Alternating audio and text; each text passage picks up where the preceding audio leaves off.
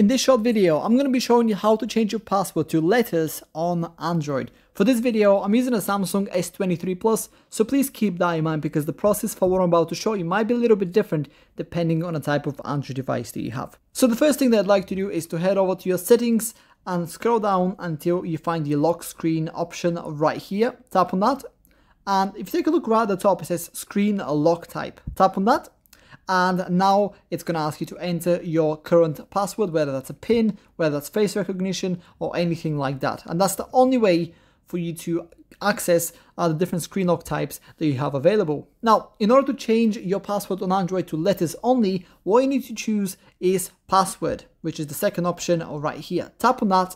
And as you can see, you now basically get to choose what your password is. Now, since you want to do letters only, you can basically type in whatever you want. So I'm going to type in Wiz of apps, as you can see right there. Then click continue and then Wiz of apps again, just to confirm.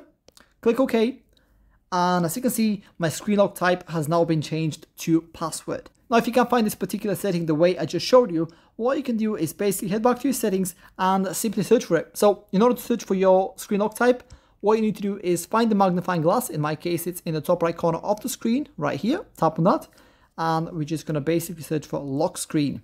And as you can see, the second option right here, screen lock type. Tap on that.